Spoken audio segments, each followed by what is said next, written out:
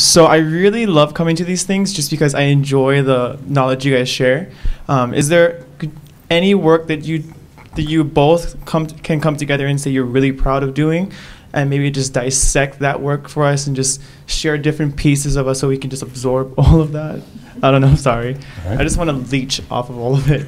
Okay. Julie? Well, if it's going to be one that we worked on together, it probably would be Boxcar Bertha, because usually we don't work on the same films.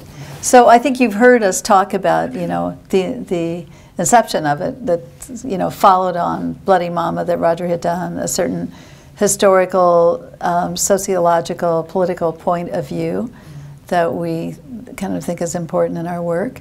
And then I think as it went along, do you want to talk about anything in particular about your working with Marty or with the casting? Go ahead. Well, probably in more recent films, we've been doing some rather wild films for the Sci-Fi Channel, and Julie and I have produced those together. They're so wild, I hesitate to give you the titles,